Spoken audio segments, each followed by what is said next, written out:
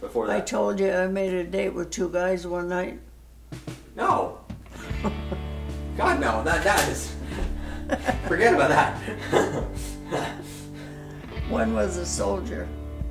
Unknowingly to most of our audience, last summer on June 25th, 2019, my wonderful grandmother, Mary M. Stiles Izella, passed away at the age of 93.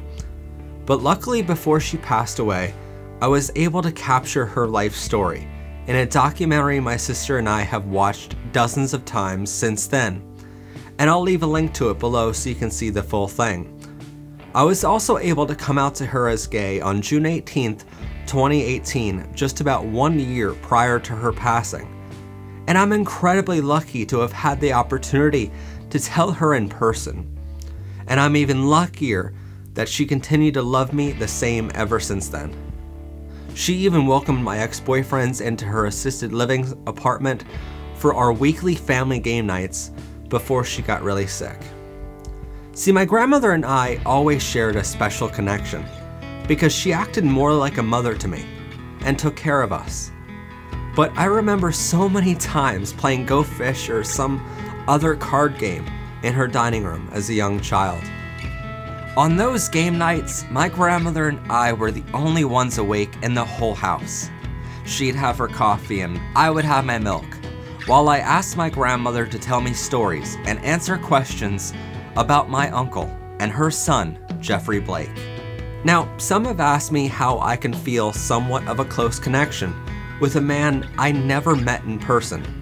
After all, Jeffrey passed away on March 2nd, 1992, 4 months before I was born. But in a way, I feel like life cheated me out of a close friend. Not just because our family isn't really that big to begin with, but because of how similar Jeffrey and I grew up. Jeffrey was born on June 6, 1946.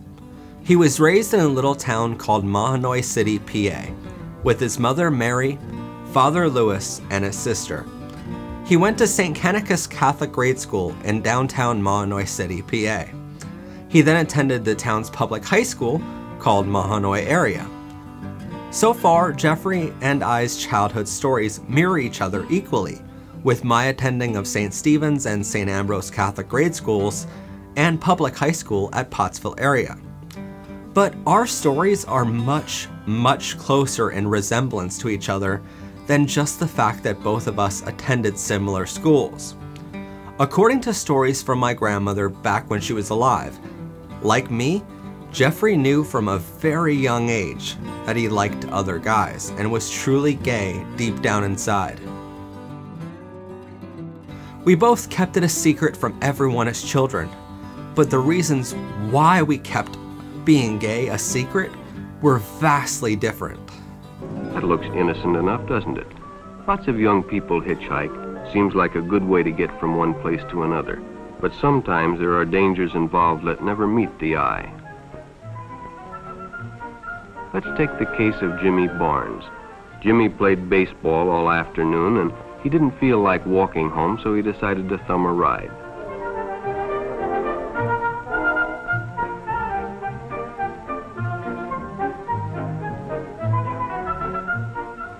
He'd done it 100 times before, and he didn't think anything was unusual when the driver struck up a friendly conversation.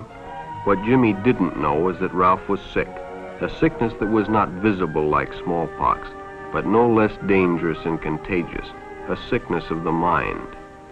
You see, Ralph was a homosexual, a person who demands an intimate relationship with members of their own sex. Jeffrey lived in a time when being gay was outlawed in the United States. In fact, he sadly never actually saw homosexuality become legal in the entire country. In those days, states had individual laws banning gay relationships. The federal Supreme Court ruling to ban all state homosexual sodomy laws came in 2003 with a judgment on Lawrence v. Texas.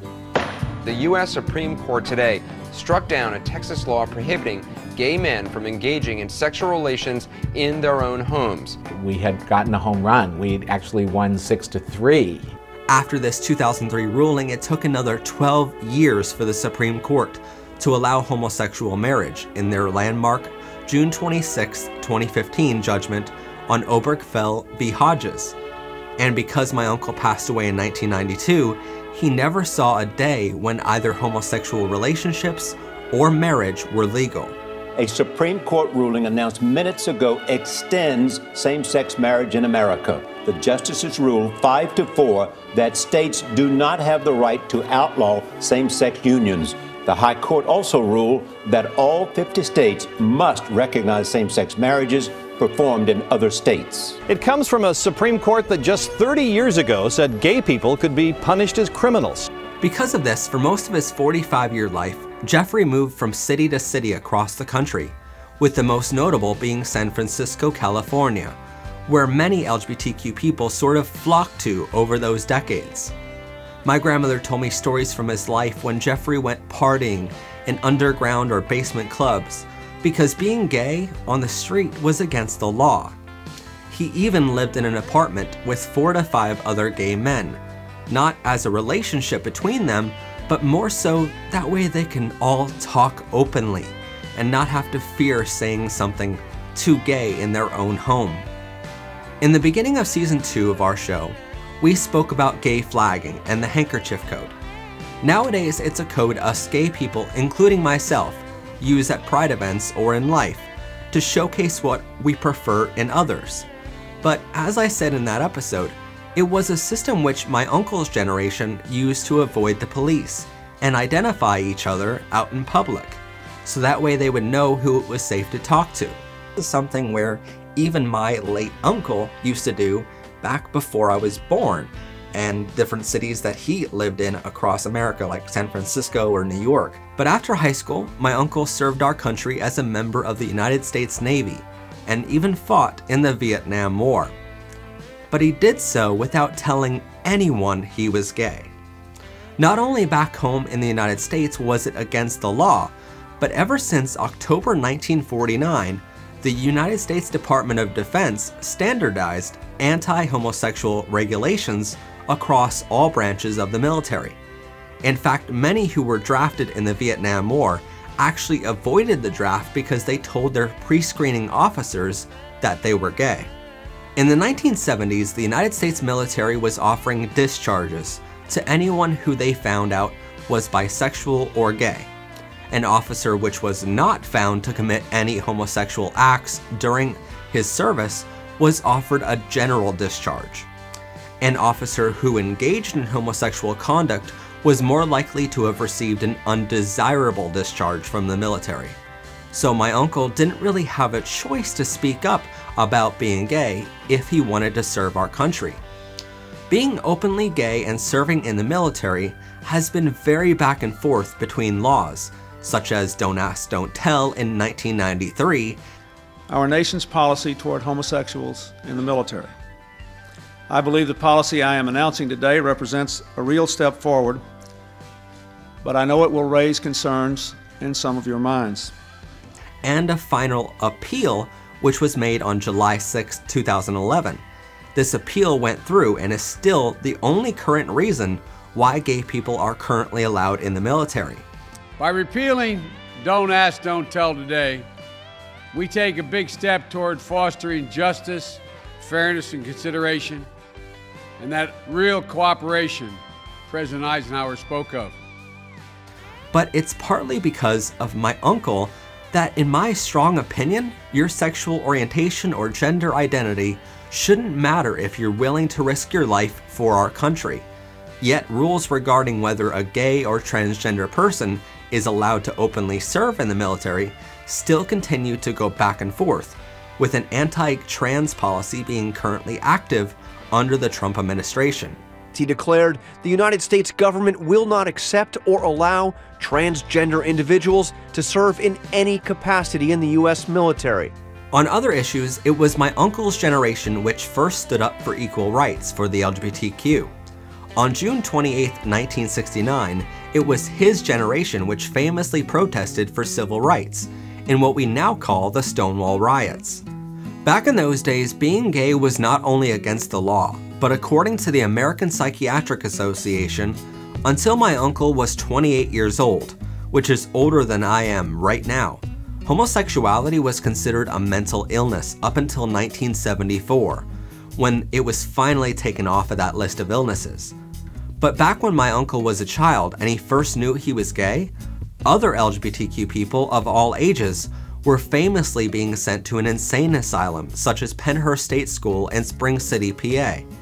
They were vastly overcrowded schools meant for the very mentally challenged, not LGBTQ. This led to many straight and cisgender people in the country who already didn't understand the LGBTQ now having reasons to fear our community because of the very mentally challenged people our community was being locked away with. For families, these hospitals gave them a way out from dealing with a young family member who came out to them as gay or transgender. They simply just sent them away to a state school and never had to think about them ever again.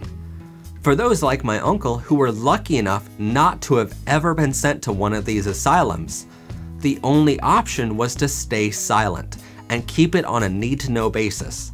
Their entire life was spent in fear of anyone who wasn't meant to know finding out they were gay.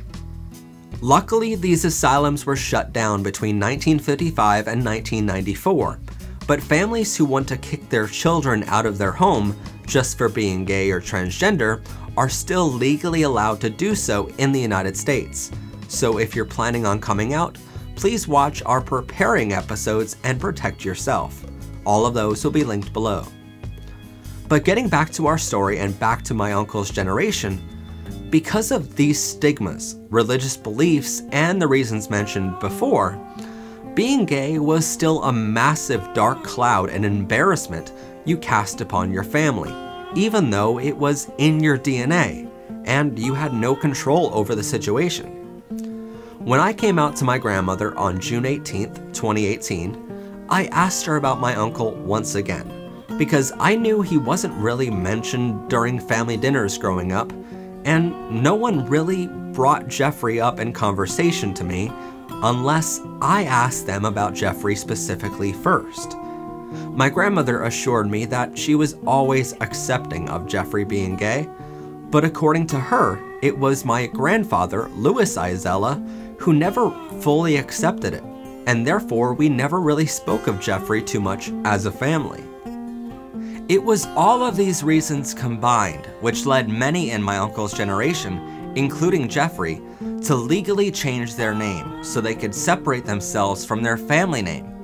Because of my grandfather's lack of acceptance of him being gay, for my uncle this meant changing his birth name from John Izella to a new legal name of Jeffrey Blake. In fact, if you go to the Indiantown Gap National Cemetery in Annville, PA, he is buried on the opposite side of the cemetery from his parents, Mary and Louis, under a headstone which reads no reference to the Izella family name. And you might ask what took my uncle from this life so young, at 45 years old.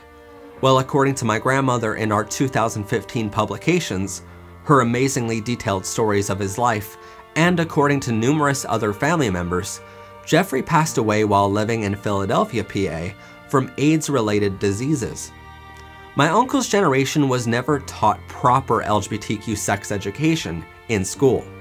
Possibly if they were taught properly, or if they had treatment options like they do now, my uncle would still be alive, and I can ask him to come from behind the camera and talk for a while. But in a way, even his cause of death inspired me greatly, not just in my activism, but in my personal life as well. In an episode called Sex Ed and Gay Straight Alliances, our show began pushing for all schools in the United States to teach LGBTQ education and have GSA clubs. And now I push for those things working for much larger organizations like the Pennsylvania Equality Project. But for teenagers, we need to make gay sexual education mandatory, right alongside straight sex ed.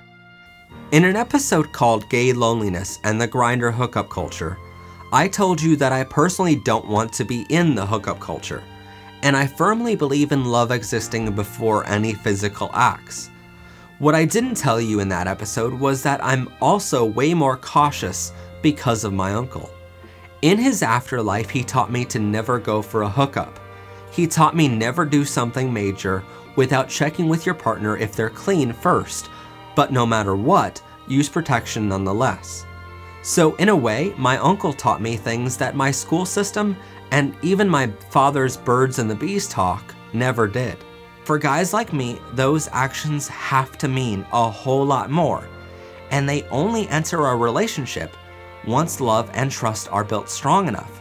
I'm not claiming to know every detail of my uncle's life, and I would like nothing more than to cut away to some footage of Jeffrey telling us all of his life stories. But sadly, all that survived were the detailed accounts passed down to me throughout my entire childhood and my adult life here. Although we have never shook hands, I can't help but feel two things whenever I think of my uncle. Firstly, I feel a bond between us that most people won't understand, but I do understand. It's the same bond I have with my brothers and sisters in Rainbow Arms at Pride events. It's the bond we in the LGBTQ community all have connecting us. Only for my uncle and I, that bond is a little stronger because he's family to me. And second, I feel a deep appreciation for everything he went through and everything his generation did for ours. Sure, we still have many mountains to climb, and we still need equality, equal education, equal blood donation abilities, free or affordable LGBTQ mental health services, and so many more things in this country to protect us. But when I think of how far we have come in just the past 50 years, it makes me realize that our goal of equality is attainable. Think of it like this. 47 years ago in 1973, my uncle would have been 27, the same age I am now. But life in his generation was vastly different than mine. We both kept our homosexuality a secret until we were much older compared to when we first knew it ourselves. But I kept it a secret because I didn't want people to know yet. It wasn't because I had any fear of getting sent to an insane asylum or locked in prison for the rest of my life. No one in my family is embarrassed of me. None of them see a dark cloud I put over them, and no one pushed me to change my name. My father accepts me for being gay, and he's happy for me when I have a boyfriend. He accepts that I will someday have a husband, and we might adopt kids of our own. But even our government fully accepts the fact that I can actually have a husband one day. And it's profound. The 5-4 vote, in many ways reflecting the huge societal shift of the last 20 years. The president saying today there are days like this when that slow, steady effort is rewarded with justice that arrives like a thunderbolt. Even now that things have changed, some others from Jeffrey's generation have been so ingrained in that way of thinking and keeping it silent that they still to this day haven't come out and told everyone they're gay. Some still tried their best to hide it. When I was a kid, it was always worded to us as that man who lives alone down the street who never married, or that lonely old man, or my personal favorite, that man who lives with his roommate. At 27 years old, I've gone on many first dates with guys. My father taught me to meet up in public during daylight hours so I don't get murdered or robbed like others are nowadays, but none of those first dates have been in underground clubs requiring passwords for entry to keep the police out. But no joke, I've gone on a first date with a policeman, and my first thought wasn't if he was going to arrest me for being gay. I've had 3 boyfriends now, and I've held each of their hands in public with no worries. At 27, I can say I have lived to see a gay presidential candidate become a serious contender. So I just came out. I had no idea what kind of professional setback it would be, especially because, inconveniently, it was an election year in my socially conservative community. What happened was that when I trusted voters to judge me based on the job that I did for them, they decided to trust me and re-elected me with 80% of the vote. And I can happily report that gay and trans representatives and senators represent our country in our capital. On June 10th, 2018, when I came out to the world, I did so while standing on the steps of my nation's capital. I was surrounded by hundreds of thousands of my brothers and sisters singing along to a coming out song written and performed by an Australian gay singer-songwriter named Troye Sivan.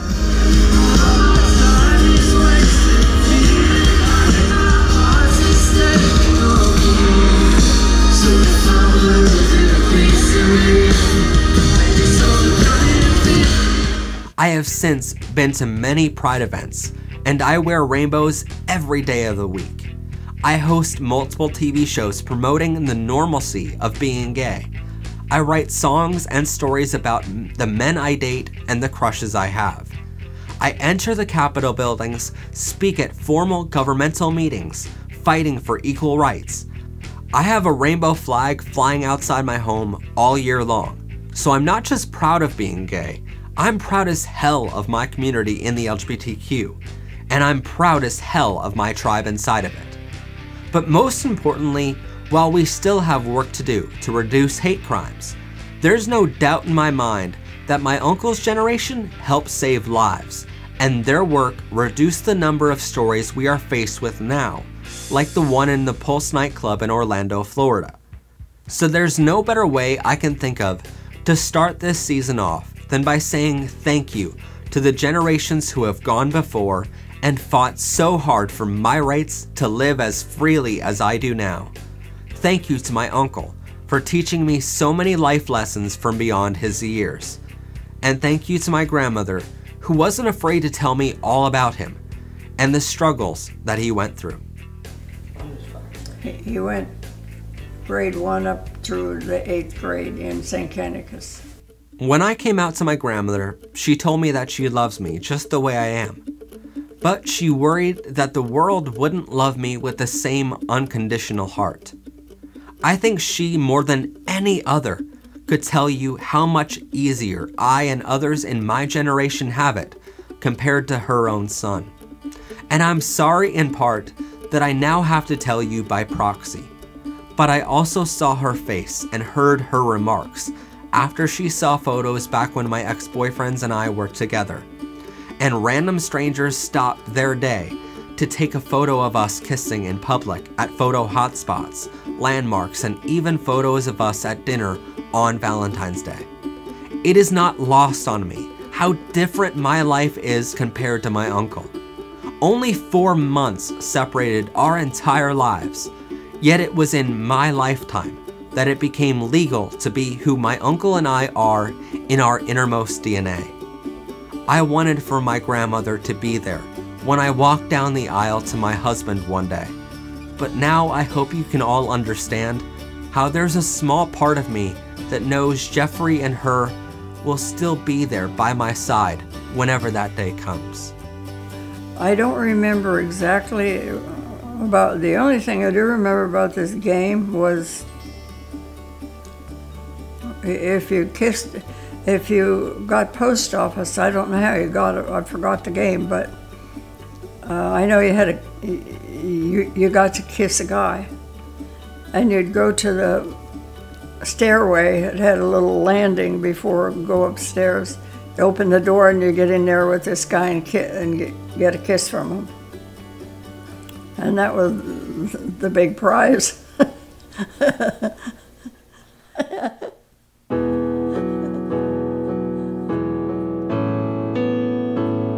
If I only met him, if I only met him for a day, I'm sure we'd get along. We'd have lots of things to say. But I never met him. I was only told stories in lines. In Grandma's house in Clare, she'd tell me stories about his life. How he joined the military in the spring, moved to San Francisco, changed his name. So if you can see me, Blake, know the world has changed. And though there's still some bigot folks who love to hate, know the world has changed from the Stonewall days. I'm sure you'd be quite proud of all the progress made. If you can see me, Blake.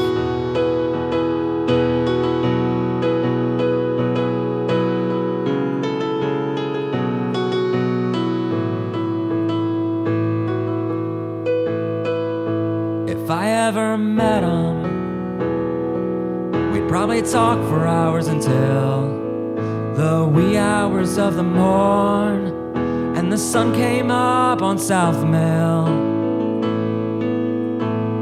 But I never met him. I feel cheated out of a friend, 'cause he probably would have loved me more than some folks ever did. So he hid his heart and died in 92. I was born in July and never knew. So if you can see me, Blake, know the world has changed. And though there's still some bigot folks who love to hate, know the world has changed from the Stonewall days. I'm sure you'd be quite proud of all the progress made. If you can see me, Blake.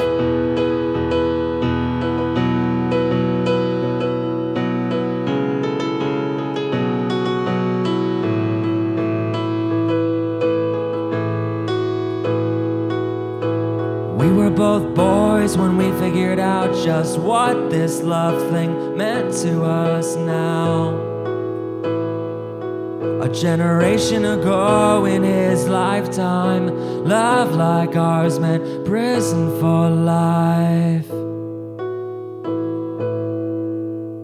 So if you can see me, Blake, I'm wearing rainbows today on the steps of the Capitol, 'cause love always beats hate. So if you can see me, Blake, know the world has changed. And though there's still some fucking assholes who just hate, know the world has changed from the Stonewall days. I'm sure you'd be quite proud of all I meant to change.